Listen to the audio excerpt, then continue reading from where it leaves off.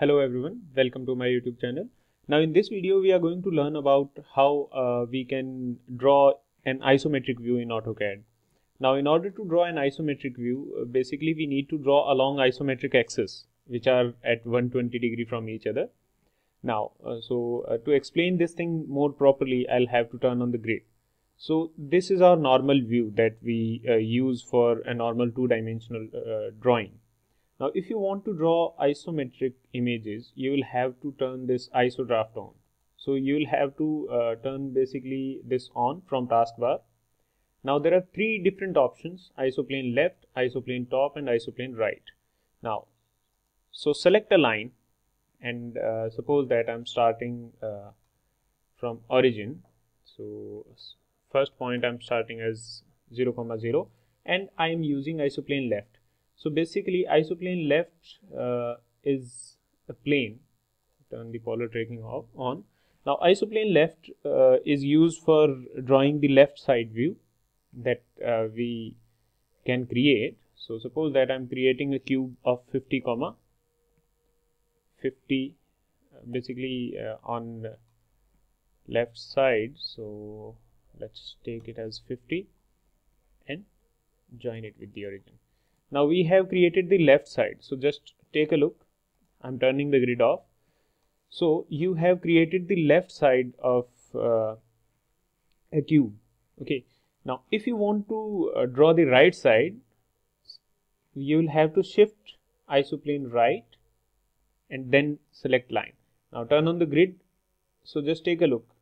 If isoplane left is there, take a look at the alignment of these grid lines. And if we switch to the isoplane right, the alignment will change.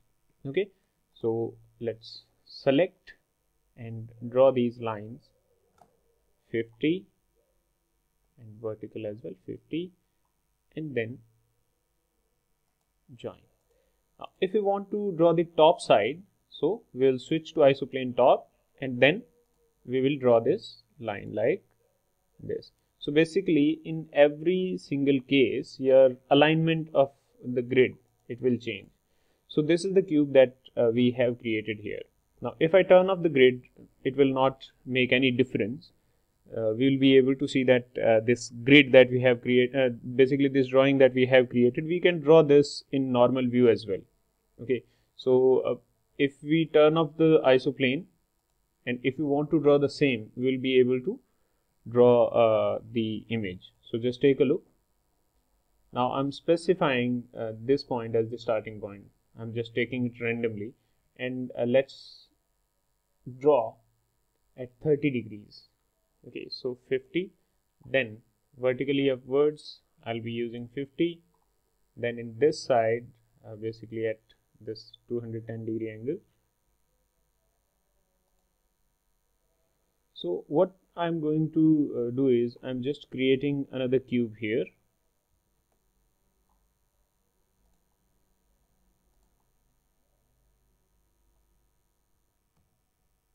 And it's done. Now this time the isoplane was not there. Isoplane was not selected. Now turn off the grid and take a look at both of these cubes. So these cubes, they are of same size.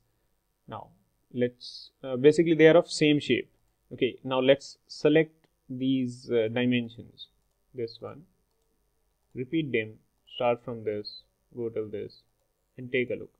So basically both of these cubes, they are identical, and first one we have drawn using isoplanes and second one without isoplanes. So I'm deleting these dimensions.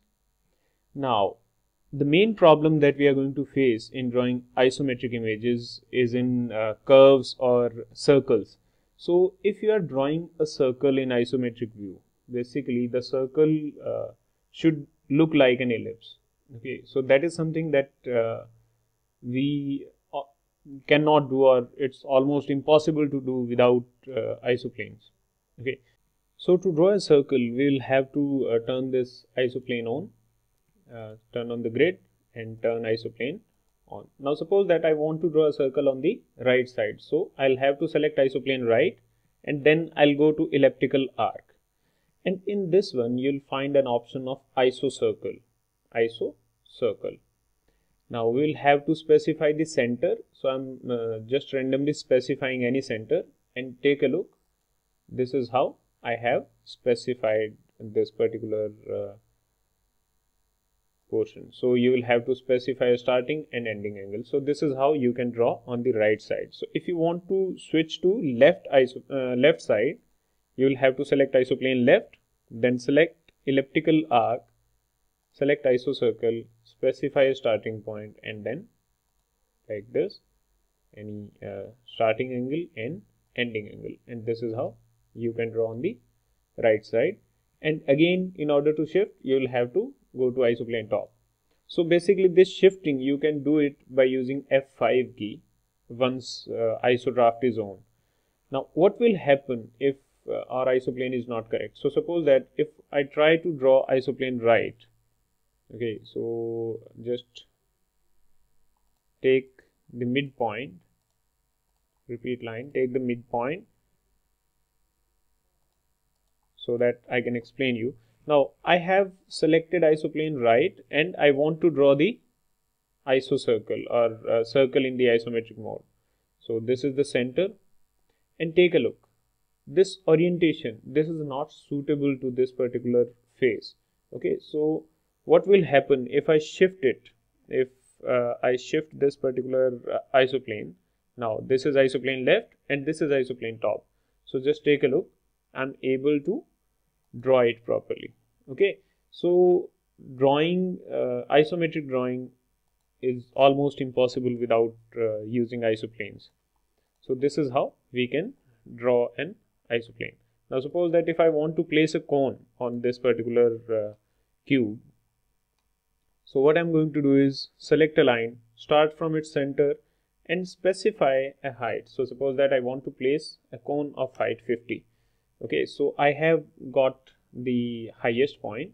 Now in order to draw a cone on this side, make sure that from O snap tangent is selected. Okay, so if tangent is selected, you will get this tangent sign, this one. Okay, so select this side. Now then done, repeat the line, start line from this particular point and again click on tangent and click enter, and we can trim the non-required portion from here. So as simple as that.